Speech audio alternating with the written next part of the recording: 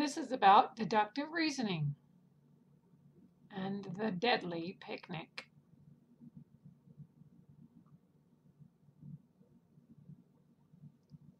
So some background information. The body of Gavin Brooks.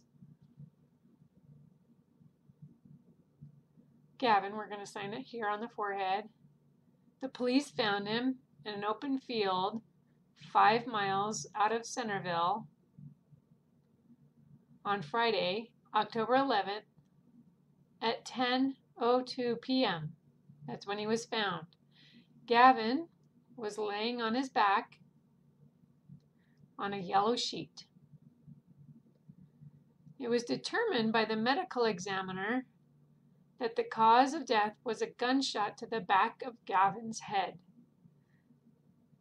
The medical examiner also determined when death happened, and that was about 7:45 p.m. There was evidence found at the crime scene. There were paper plates with fried chicken, grapes, potato salad, and chocolate cake. They found an open bottle of red wine. There was also 2 wine glasses, and one of them had red lipstick on the glass. They also found a bouquet of 6 roses, red roses. More evidence. They found 3 cigarette butts. They found 2 sets of footprints. It was on the nearby road, and one was determined to be male and one was female, but only the female's footprints go back to the car in the road. They did find tire tracks from Gavin's car, but Gavin's car was not there at the scene. So now we're going to, what was the investigation that the police did? They interviewed 6 women who were all friends with Gavin's. And here are the notes that the police wrote. So Janice, she works full-time as a makeup artist. Elaine and Gail, both of them are teachers. Peggy and Elaine, those 2 are roommates. They live in an apartment in Centerville. Gail lives in a different town called Eastville.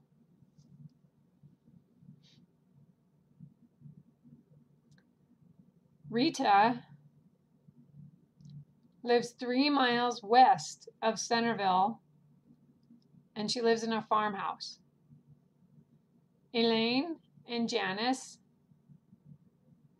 they both wear size 4 jeans. Peggy, she is very allergic to grapes. Gail goes to a dance class that Janice teaches. That dance class is every Friday at 7:30 p.m. Neither of those women, Gail or Janice, neither have missed a class in 3 months. Lauren works in a chemical factory. Rita's father owns a shooting range where they practice shooting. Lauren is allergic to flowers. Rita works in a flower shop. Janice and Elaine, they have never met each other. Rita, she doesn't like chocolate. Janice and Gail, they both hate the color yellow. Lauren used to play professional basketball. She has red hair and is 6 feet tall.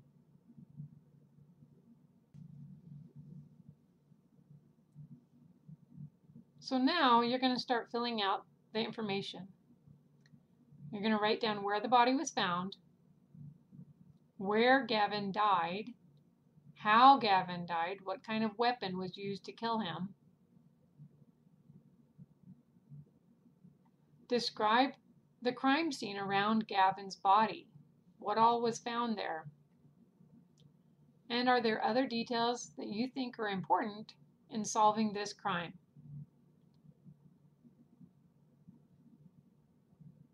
For each woman, put down as much information as you have.